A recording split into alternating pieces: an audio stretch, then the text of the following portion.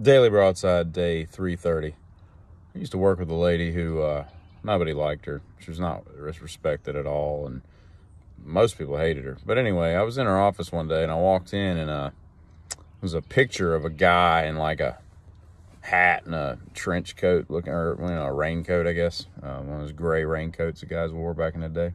Maybe still do, I don't know. And I was like, just making small talk, and I was like, "Who's that, your dad?"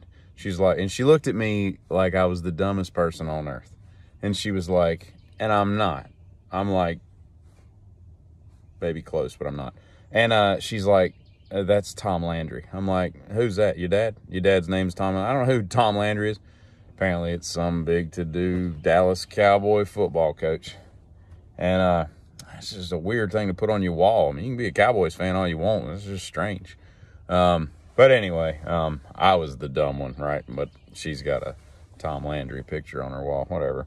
I've decided that DOT workers, people that work paving the highways in the middle of the night especially, are more than likely the most unhealthy people on planet Earth.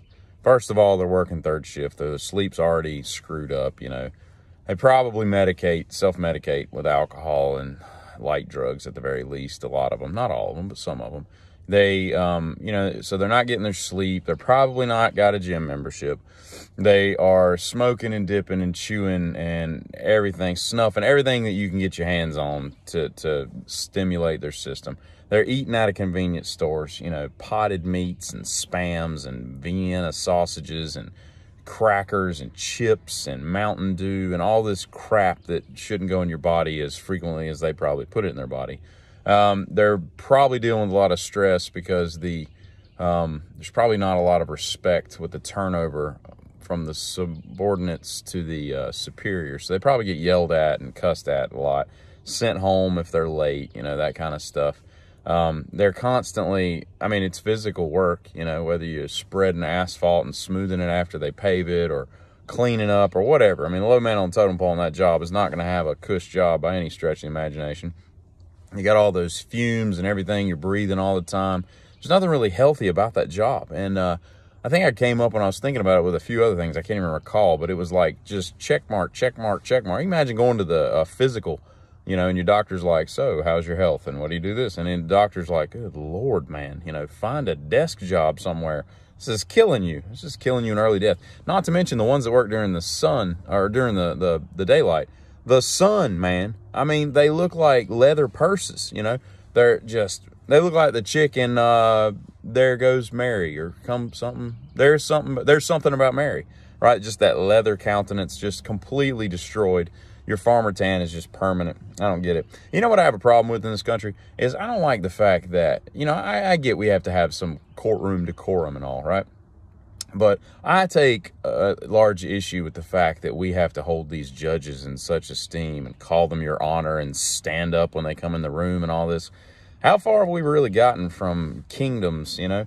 I don't like that, okay? We'll respect the fact that you're in charge of this courtroom, and you should be keeping it, you know, in order. Don't let outbursts and all that stuff detract from the trial and all that stuff. But I'm not calling you your honor. I'm not standing up when you come in the room. Like, what is that all about? You know, why don't we just go back to wearing a powdered wig, man? Maybe we'd respect you more if we did that. And I was reading some comments last night, and some girl had posted something, right? And so I immediately go to the comments. Anytime there's more than like 1,000, I'm start reading all this stuff, and it was just making me laugh. And one dude was like, I think it was one of those ones like, you know, some chick showing herself off, you know, and then trying to get, you know, likes by saying, "Hey, you know, would you date me?" or something like that.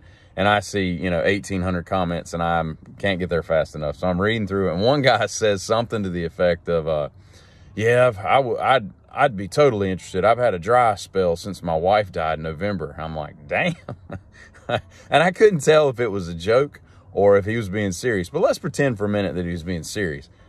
Hey, way to get back on the horse, man. Wife dies November 13th. You're looking on TikTok for a date, you know, early February. I mean, that's a great timetable. I don't think anything can go wrong with that. No hesitation whatsoever. I think pull the trigger on anybody that comes down your path. I'm sure you won't get scammed for money.